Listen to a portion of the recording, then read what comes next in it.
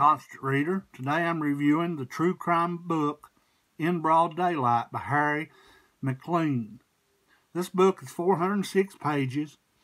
This crime takes place in Skidmore, Missouri, a small farming town where local bully Ken Rex McElroy terrorizes the entire town.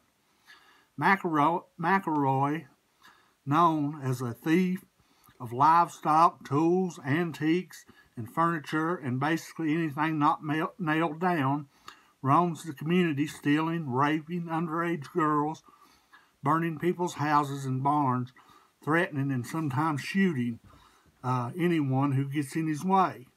With help from his high-paid big city lawyer, always gets away with his crimes for 20-plus years, until finally crossing the line, shooting an elderly store owner over an insignificant incident, making life hell for the residents of the town by constantly harassment of the town people and police, who live in constant fear until the town people finally had enough.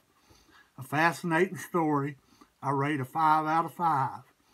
If you like true crime, check this one out. Be sure to hit the like button and subscribe to my channel. And as always, keep reading.